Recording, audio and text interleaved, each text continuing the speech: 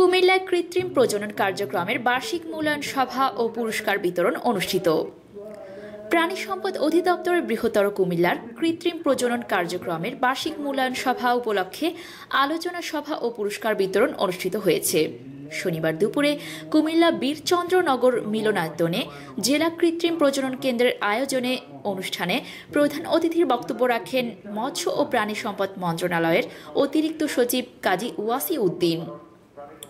প্রাণী সম্পদ অধিদপ্তরের চট্টগ্রাম বিভাগীয় উপপরিচালক ডক্টর ফরহাদ হোসেন এর সভাপতিত্বে অনুষ্ঠানে বিশেষ অতিথির বক্তব্য রাখেন প্রাণী সম্পদ অধিদপ্তরের পরিচালক সম্প্রসারণ ডক্টর শেখ আজিজুর রহমান, উপপরিচালক কৃত্রিম প্রজনন ও ঘাস উৎপাদন AKM আরিফুল ইসলাম শাহীন, AIETর প্রকল্প পরিচালক ডক্টর মোহাম্মদ বেলাল হোসেন, কুমিল্লা জেলা প্রাণী সম্পদ কর্মকর্তা ডক্টর আব্দুল মান্নান, কুমিল্লা কৃত্রিম প্রজনন কেন্দ্রের সহকারী পরিচালক AP মোহাম্মদ শাহজামান খান।